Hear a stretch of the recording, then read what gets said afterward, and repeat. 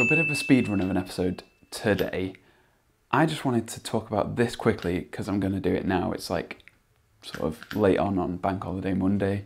Just want to get this done before the week starts. Basically, I've got this tripod. I really love the base of it, but I hate the top of it.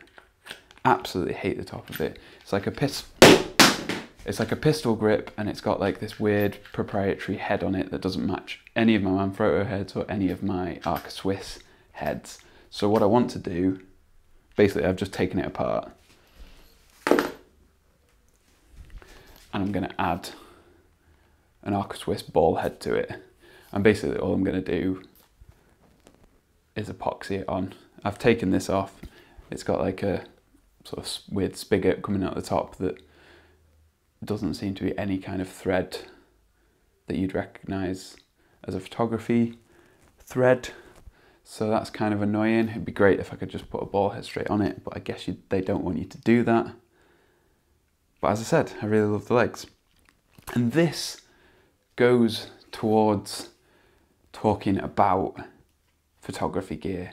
I think there's this kind of misconception that you need, if you're going to do photography professionally, you need professional gear, and to an extent that is completely true.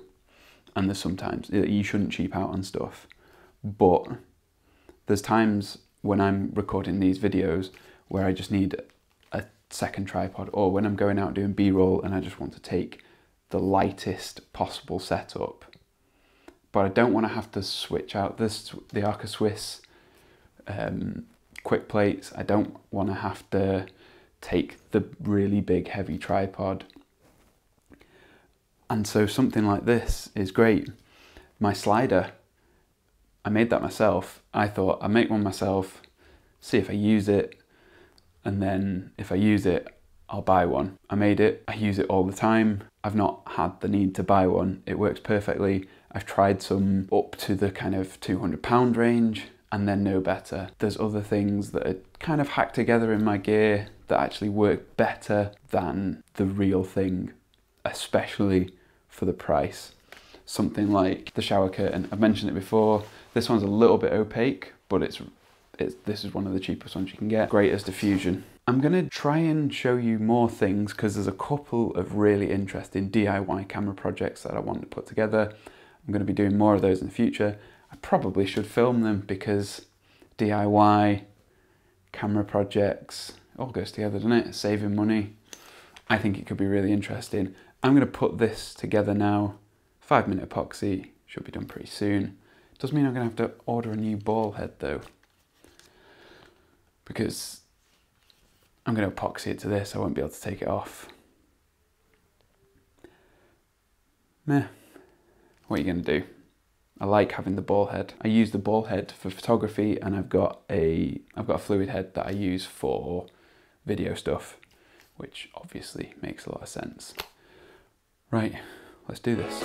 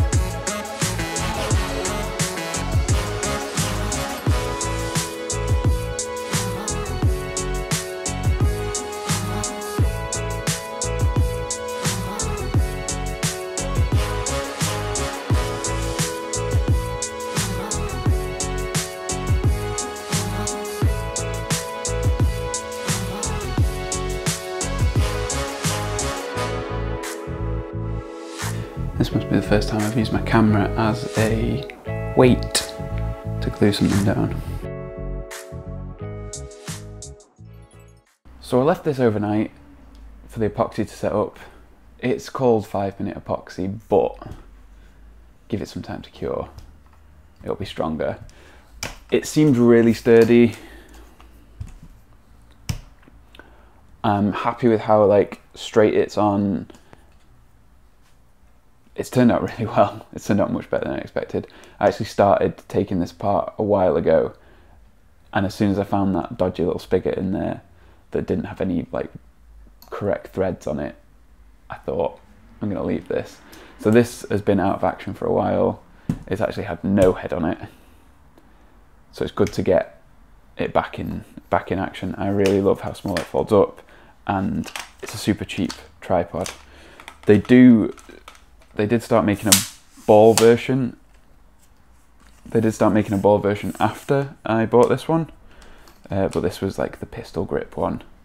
The ball head does add some weight to it, but it's still